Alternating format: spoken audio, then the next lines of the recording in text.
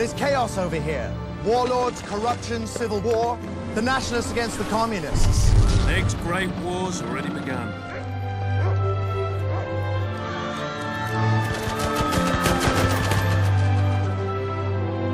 Who's in charge here? I am in charge. Why don't they just close the school and send the boys home to their families? This is an orphanage. I didn't come halfway around the world to play nanny to a bunch of savages. What they need is someone who can make them care, whether they live or die.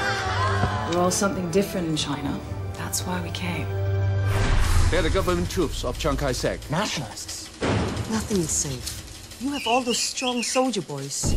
They'll close the school and they'll conscript the children. There's nothing we can do. No! So where do you propose we take them? Somewhere they'll be safe. Up the Silk Road. Through the mountains, with snow and children at 10,000 feet. You are a remarkable man, Mr. Hogg.